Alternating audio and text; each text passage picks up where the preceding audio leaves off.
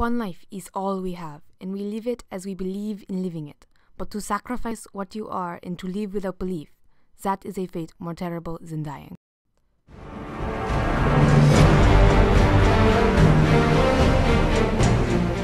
Joan of Arc was under the age of 20 when she led the French to triumph in the war known as the 100 Years' War.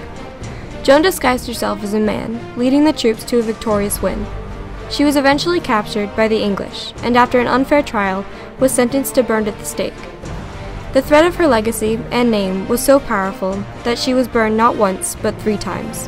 Ashes to ashes, dust to dust. Yet more than ashes did survive, as today, the legacy of Joan endures the minds of humanity. Joan was born a peasant at Domremy in northeast France on January 6th. Her full name was Jeanne d'Arc. She preferred to go by the title Jeanne la Pucelle, or Maid of Orleans. She and her family remained loyal servants to the rule of France, although they were surrounded by pro-Burgundian lands. The Burgundians were people from the neighboring and smaller kingdom of Burgundy. Her village suffered multiple raids, and on one such raid, it was burned. It wasn't until she reached the age of 13, however, that Joan had her first contact with what lays beyond. Starting from the age of 13, Joan began to have visions. In these visions, she felt the voice of God. These visions were often accompanied by a flash of light, and the presence of other saints such as Saint Michael. God commanded her to restore the nation of France to its former glory. The voice told her to take a vow of abstinence, and revealed itself gradually to her. It wasn't until May 1428 that Joan was no longer in doubt that she was meant to go to the king and assist him in the war. The voices became more insistent, urging her to go to Robert Baudricourt, and Baudricourt was rude and scorned her. The voices had also told Joan that she must lead Charles VII to his coronation at Reims. 2 visits to Baudricourt later, Joan was grudgingly allowed to be tested by the court. After a vigorous examination, Joan became the youngest person in recorded history to lead the armies of a nation at the age of 17. Joan carried a banner with an image of God and the words "Jesus Mary" written on it. Joan and her soldiers reached Orleans on April 29, 1429. Even the simple act of Joan's presence proved to be exhilarating for the French, and as equally demoralizing for the English. The battle raged on for days, and considerable lives were lost on both sides. By May 8, 1429, the English were in full retreat. On May 5th, she sent a final ultimatum to the English during a self-imposed truce in honor of the Feast of Ascension. You, men of England, who have no right to this kingdom of France, the King of Heaven orders and notifies you, through me, Joan the Maiden, to leave your fortress and go back to your own country, or I will produce a clash of arms to be eternally remembered. Joan had predicted that she would be wounded in the exact manner that she was, an arrow shot in her breast at Les Tourelles. She returned later to inspire the demoralized troops for one final effort. This decision proved to be decisive, as the English abandoned the siege the next day. Never again would the English come that close to a final victory against Charles. Joan and her troops continued on their way. She encountered trouble at Troyes, and it took great effort to convince the army to continue. Even after successfully capturing Troyes, they were still reluctant as they followed her to Reims, where Charles VII was crowned on Sunday, July 17, 1429. Now that Joan's sole purpose had been achieved, there are some who say that she was anxious to return home, but that she was held in the army against her will. Joan cheered on her men as they filled the moat, but she was shot through the thigh with a bolt fired from a crossbow, and the attack was abandoned. Soon after this, a truce was signed through Charles's political counselors, and she regretfully laid down her arms on the altar of Saint Denis. The aborted mission had severely damaged her prestige. Joan spent the following winter surrounded by the jealousy of the court. On May 24th, Joan and her troop of about 500 set out for Commiers to defend the town against the Burgundian attack.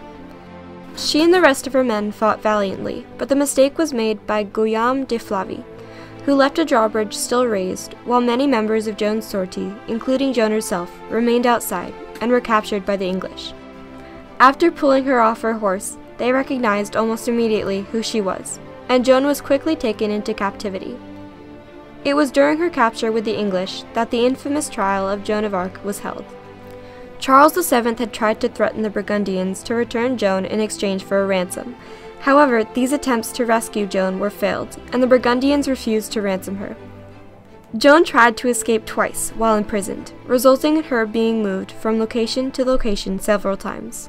Joan of Arc was tried for witchcraft, sorcery, heresy, and for wearing men's clothing in ruin. The trial lasted several months. The English knew that if they killed her, they would create a martyr. Instead, they wanted to undermine Joan and any influence she had before she died. Prior to her trial, Joan had been treated not unkindly by her captor. During her trial, however, she was treated harshly. Her jailers wouldn't permit her to attend Mass before her trial, one of the only things she begged for. Due to her past record of escape attempts, she was also tied to a wooden block and under watchful eyes at all times. Joan was questioned about Charles, but she steadfastly refused to answer any questions about him. The demands and accusations continued, but Joan's responses were so skillfully evasive that they only served to infuriate the English even more. In the end, all but 12 of the charges were dropped. During her trial, Joan was asked if she was in God's grace, and she replied, "If I am not, may God put me there, and if I am, may God so keep me." The trial drew to a close and her sentence was delivered on May 24, 1431. She was to be turned over to the Burgundians and the English. Joan begged for an appeal, but the Pope refused her. Terrified of what her fate would be if she reached the hands of the Burgundians and the English, Joan signed an abjuration. This action infuriated her accusers, as now that Joan had admitted to her guilt, she was protected under the Church. She was thrown into prison for an indefinite stay, when the Voices visited her again and told Joan that signing the abjuration had been a mistake. Calling this action a relapse, Joan was handed over to the Burgundians and the English on May 29th. Upon discovering her planned method of execution, Joan was horror-stricken. She pleaded with her jailers, telling them that she would rather be beheaded than burned alive. They took no notice, and her pleas went unanswered. One of the soldiers took pity on her and gave her a hastily made wooden cross. She kissed it before concealing it to her bosom. Even during her death, Joan had made no attempts to deny that the voices of the divine had spoken to her. Her final word was Jesus. Many people question the contradiction of Joan of Arc. There are a series of accounts of her persecution, though historians have different views on her being. To this day, there is no physical proof of Joan of Arc's existence, and if she heard direct messages from God. If she didn't, how did she know how to lead France to victory? Many people see this event in history as validation of God. Joan's legacy and prevalence remain evident even today. As of now, scientists and philosophers alike are dedicating their lives to unraveling the enigma that is Joan of Arc. During a time period where women could and were killed for daring to presume that they were as worthy as men and deserved to fight in the army, Joan changed that mold by proving that she was just as good as any man. She showed the world that you don't have to be a male to defend what you believe in. While she was an invaluable commander and advisor, during her trial and imprisonment, she also remained steadfast and resolute in her beliefs. After Joan's death, the tide turned drastically against the English. The majority of the king's advisors were against making peace, and though the war continued for another several years, it drew to an unofficial close on July 17, 1453. After the English were driven from Rouen in November of 1449, Joan's case was brought back for appeal. An inquisitor named Jean Bras claimed that Joan had been convicted illegally and without enough basis to create a solid case against her. She was described as a martyr and was eventually given beatification in 1909. Joan was sainted in 1920, and during World War I, the French army would pray to her while on the battlefield for strength, courage, and protection. Even authors remained enraptured with her, Mark Twain perhaps being one of the most notable. Twain's fascination with the Maid of Orleans remains perhaps one of the greatest conundrums of literary history. He wrote a novel about her from the point of view of one of her soldiers. This work of literature remains proof of how firmly the story of Joan of Arc can reside in the minds of the curious. Though she was committed, she changed the way history thinks of women and the way women think of themselves. Joan was the person who proved that the stereotypes and molds that we've placed on each other in our society are restrictive, and that sometimes all it takes is one person to change the world.